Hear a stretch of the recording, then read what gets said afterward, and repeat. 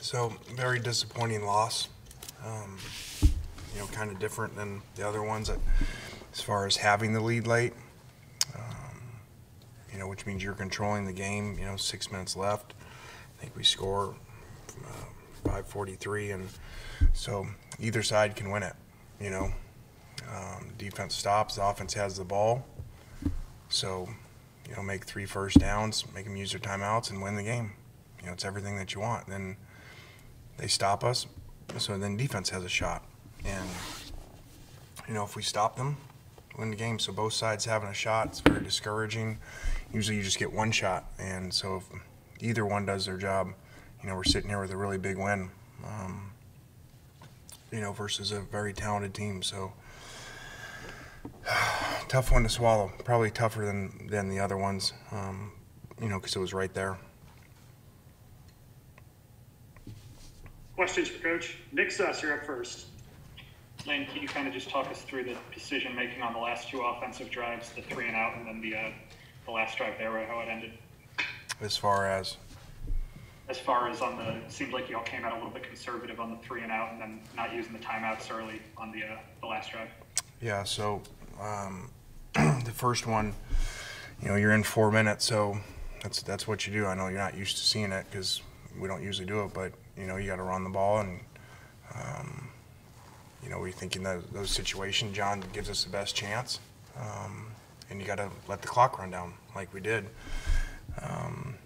Just felt in the 2 minute, we were trying to push it downfield, and when he gets tackled, the guys weren't way down there to have to use the timeout, so just trying to get back and have them, and could have worked. Like we throw the ball to Kenny, and wherever he was, the 10-yard line, so we would have had that last timeout, to call it with 3 seconds right there and have a chance to win the game. So, you want to conserve them as long as you can, in situations.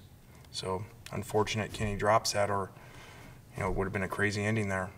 I don't know. You guys probably know better than me. I felt like he was down, the 10-yard line, so we'd had 1 play with 3 seconds to win the game. I mean, we would have went for 2, so to try to win the game. John with WCBI. Lane, you guys were obviously right there, as you just mentioned, in a couple of those games too earlier this year, not even just today, like, the Alabama game, Arkansas, and so is learning how to kind of effectively closing out these games, is that something that comes with building a new program with new guys, or how do you kind of really build that ability with the new group? Yeah, I think that's always the case. If guys aren't used to winning, you got to – and I talked to him about it. It's not a magic point. There's no pixie dust, You got to make more plays than they do and execute the situations, and, that's what winning teams do. So I don't know. I'd like to think they think we're going to win, but, winning teams have that feeling like, hey, we got the ball, we're going to go win. They got the ball, we're up, we're going to stop them and win.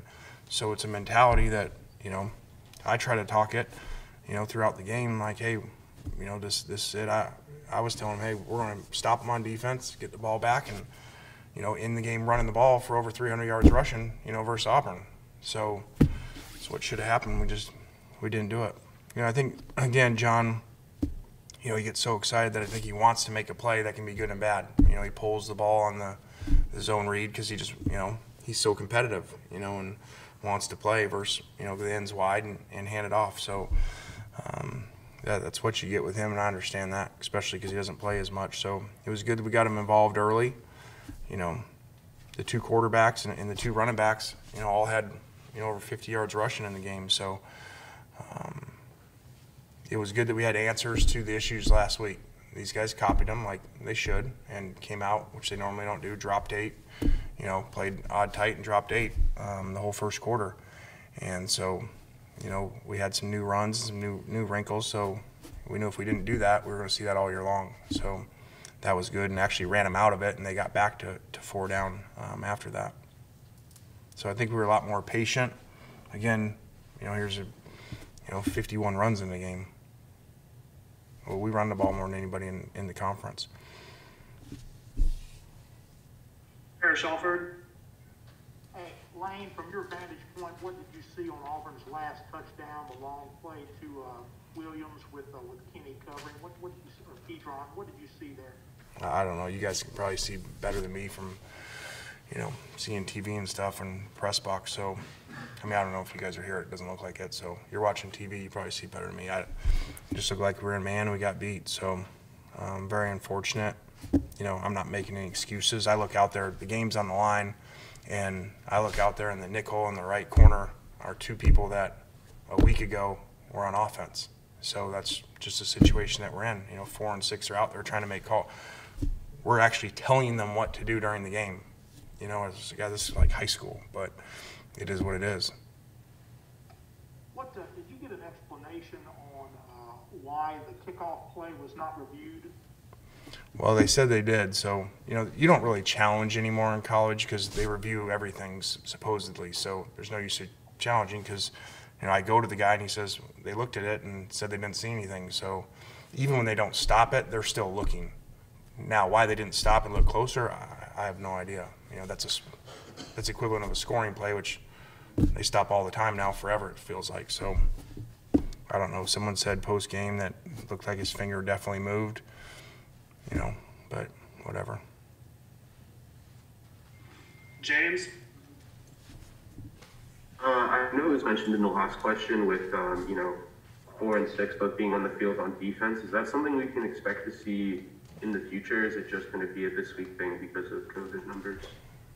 I don't know. I mean, they're over there, and so credit to them. This is I thought we're playing Auburn in an SEC game, trying to win an SEC game, and it's like high school. We got 2 players that were on offense at the start of the week, going over there trying to learn all these calls, playing defense. So just is what it is. For whatever reason, we got hit over there with COVID and injuries a lot. Nate Gabler? One more question about that clock management. You guys have that 4th and 5 from about midfield, 4 minutes to go, 5 minutes to go. Why take that timeout instead of just taking the 5-yard penalty when you're going to punt? Yeah, that's a good question. It's very fair. We were trying to draw them off sides with a hard count, and so we usually figure, okay, hey, the timeout's not as important because we're ahead, and so they're going to end up having to use their timeouts, but that's a very fair question. Nick Suss? What look did you see on the fake field goal try that kind of made you want to go for that in the third quarter? It was just something we'd said during the week, that our special teams guys felt good about it, and that flip, and I think the flip was a little bit short, so he kind of had to come back a little bit, so he couldn't run on the edge. And I don't mind fake field goals when they don't work. It's not the end of the world because you can miss the field goal, and so I think we missed the same exact spot, same hash versus Florida, when we tried to kick. So I know fans and people say, oh, you missed that. Well, you can miss the field goal too. Fake punt, that's the disaster, when you don't make them. When you have situations like that one and the interception in the end zone that kind of seem to be repeating through these first 5 weeks of the season, what do you say to your guys to kind of shore up some of those game-changing mistakes? Well, we're always going to be aggressive. Our players know that. We're going to, fake things, go for it more than on 4th down than anybody in the country. So I think that your players like that. You have confidence in them, so I think that's a good thing. But the interception was very disappointing. Now, they covered it really well, but he just threw it so late, especially after the emphasis all week. Outside of that, he did a really good job. There's a 3rd down to Mingo where he didn't force the ball and checked it down, and he ended up making it on 3rd and 10, make the 1st down, so on that touchdown drive, so that was good to see. Nate Gabler? What's the status on Jalen Jones? Obviously, he's out now. Saw a report that it was an upper body injury. How is he? He is out for the season. He had surgery, so very unfortunate, especially at a position that we need help and a great kid, and so he is out for the year. Is it an upper body injury? Yes.